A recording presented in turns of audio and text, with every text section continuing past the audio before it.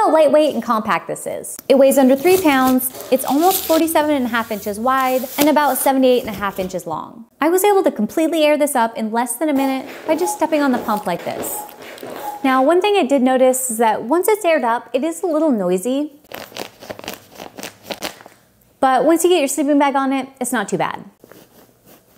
And as far as comfort, it's not the thickest sleeping pad I've ever been on, but for how lightweight it is, it's actually not bad. For size reference, this is what I look like on the sleeping pad, and I'm about 5'1".